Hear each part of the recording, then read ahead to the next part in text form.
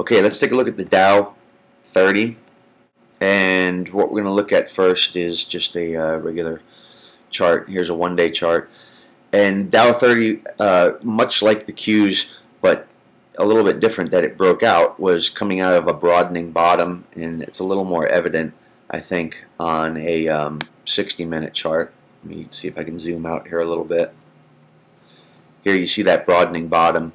Volume is not really a factor in a broadening bottom. It tends to be kind of wild all over the place. I would have liked to see a pullback kind of hold there. Instead, it pulled back under it, and then it used that that point of support as resistance. So it's held under there. Maybe there's some more downside, I think, over here. Let's take a look at 3C real quick, and I'm going to show you all the time frames in this one. And if we look at a one-day chart, you can see where this just huge leading divergence suggested that we were going to get this bounce. And over here, and this is where I really started talking about, I think the market is ready for a bounce. And this is where, you know, everybody on CNBC and everything was really negative, and the market, you know, is just in horrible shape. And I actually said, I thought, not only we're going to get the bounce, but people who expect the bounce expect it in the NASDAQ. I think the XLF is going to be the sleeper. That's going to be the one that produces the big move and the short squeeze. And I think it was 1 or 2 days later we actually got that move. But here is why I made that call. I didn't make it because I'm, you know, a Swami or anything. I'm making it based on the charts, and a huge positive divergence there. On a 60-minute chart, let me back out a little bit here. You can see again positive divergence, those lower lows in this broadening bottom. It's making a higher low, as you can see. But if we go ahead and zoom in, you can see over here on the 23rd this week, we did not make that higher high over here. It made a lower high. And this is what tells me that we're going to see the market roll over. And that's exactly what happened. Now we see a little bit of a positive divergence here on that 1-hour chart.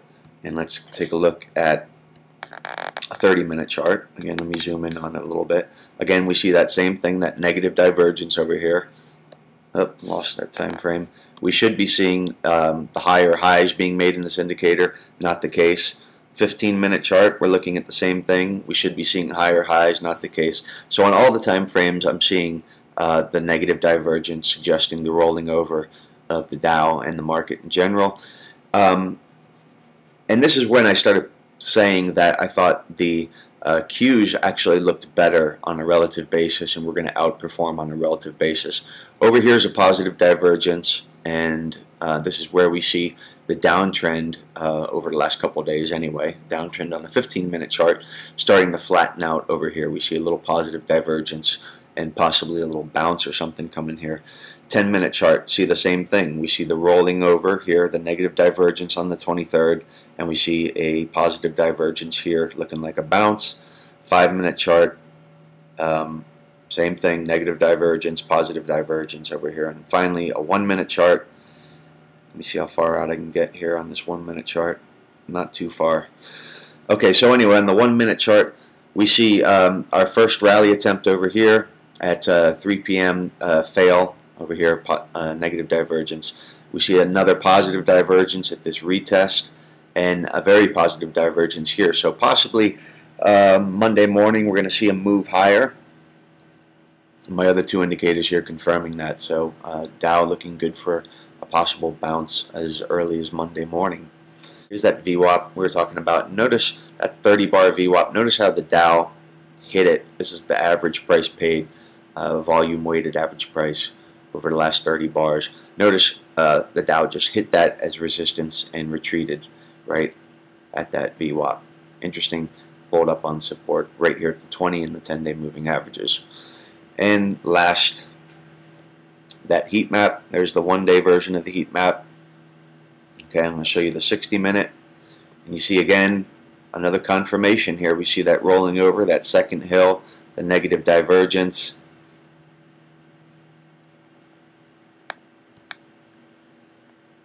And looks like we're going to get a bounce over here. So I like what I see in a lot of respects here on the Dow. I think it looks more constructive than the XLF does. Here's the XLF.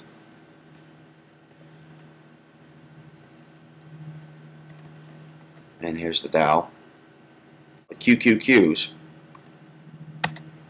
And here's the Qs. I want to show you that broadening bottom. It's over here. Not only is it a broadening bottom, let me back out a little bit, it's also an inverse head and shoulders. Here's a shoulder, here's a head, here's a shoulder, and it's sitting just under that neckline, ready to pounce. The problem is the NASDAQ really is losing momentum here. It needs to pick up some momentum, break through this 46 level. On a measured move, if it breaks through 46, you can make a run, I think, to about 48, where we see some resistance up here and some gaps and some resistance over here. But I think it can make a move to 48. I'm not going to show you the heat map because there's no trend here, and MACD is pretty much useless in a non-trending market, in my opinion. On 3C, there's a 60-minute version. This is where I'm saying it's very constructive. Even in this non-trending environment, it's making higher highs. Okay, that's the 60-minute. I want to show you the 30-minute. Let me zoom in a little bit here. Okay, even though it's going sideways, pretty much doing nothing, we're making higher highs and higher highs. This is why I've been saying on a relative basis I like what I'm seeing here. And finally, let me show you the 1 minute. And if we can zoom in a little bit here, we see a little move towards the end of the day, and it looks like 3C was not following that. It looks like it just got slapped down towards the end of the day a little bit. But all in all, I do like what I'm seeing in the Qs, and I'm holding 46 calls on the Qs for August, and I think that those are actually, they're at a profit for me now, but I think that they're going to do better, and I'm going to hold them for the time being. If I show you, let me show you real quick something. This is my trend channel that I use, and you can see this stochastics. I like to use this. This is a very long stochastics, a 50 period. The problem with it, I like to use this breakout above the 20 or the 80 as my buy or sell signals. The problem with it, there's no momentum going here. This really needs to turn up and see some momentum. Maybe we're going to get that this week. My stop with the stop channel usually goes down here. It's a trending instrument, a trending tool. It works great on a trending stock in a trending environment, but we're just not there yet. But that's my concern for the Qs, is just a lack of momentum at this point, where the rest of the market has had some momentum. We're just not seeing it yet in the Qs. What I do want to show you, let's pull up my 3C indicator, right? Let me zoom in a little bit. I want to show you, okay, this is the Qs, just for comparison. Let's look at the diamonds. You can see how it's not as constructive. Let's look at the Qs one more time, and you can pause the chart and take a look. Okay, let's take a look at the spiders. There's the spiders, you can see, but not as constructive. Now the IWM, which has been the stellar performer, negative divergence, not as constructive. The XLF, again, stellar performer, a constructive chart, positive divergence, holding up decent negative divergence over here. But again, the Qs just look better on this 60-minute accumulation distribution indicator. So that's why I've been making a stink about the Qs the last couple days. Finally, we're going to take a look at USO. And here's USO. Now USO,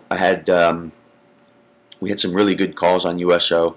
We got short in oil. This is in, we picked up the airline stock AMR when oil broke down, and of course that just ran up huge for us because oil broke down. Of course, the airline stocks really did well, and there was a ascending wedge over here, which typically they retrace their base. We're just about at the retracement of the base, and I said a couple weeks ago, I said within the month USO is going to be below 100. It's already below 100. It's already retraced its base 2 weeks ahead of target.